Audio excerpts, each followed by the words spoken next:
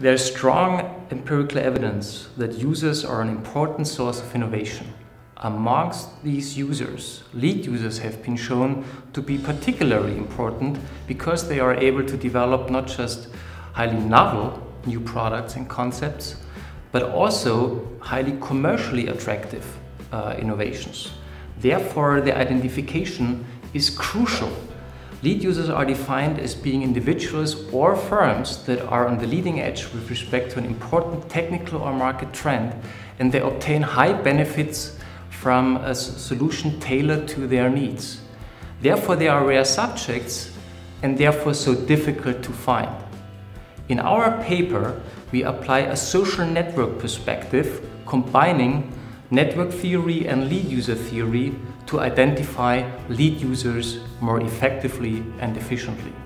As information on the connectiveness on individuals is available at low cost on social network sites and online communities, this may be a promising approach to identify lead users. In order to investigate this issue, we conducted 3 studies. In the first study, among young adults, we were looking whether we can find a relationship between young adults and their network position and their lead user characteristics. And we found that young adults can be identified according to their network characteristics in social networks.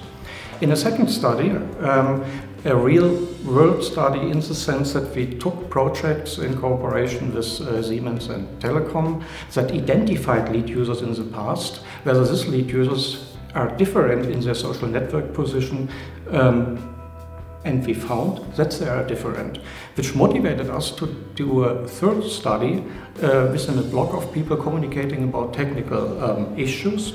This block is used by Airbus and other enterprises to post technical problems, and in this real-world project, in the end, we could identify lead users in a block of people talking about technical issues, and we speak about 7,000 people. Finally, we can say, okay, there is a relationship between lead users and their position in social networks. So what follows from these findings? So far, if we try to identify lead users, the approach was as follows. If these individuals are users with a different degree of lead userness, the approach was either to screen, which means that a sample of users is being taken and the highest lead user was taken. An alternative was the pyramiding approach. This means that the first user is being asked and recommends another one until the most popular, the highest lead users score person is being identified.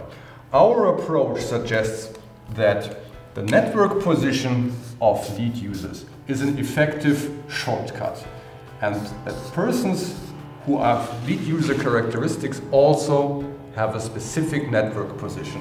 This suggests that we can identify this lead user, person with the highest lead user score, via a technique that uses the network position, that maps the network position of the users.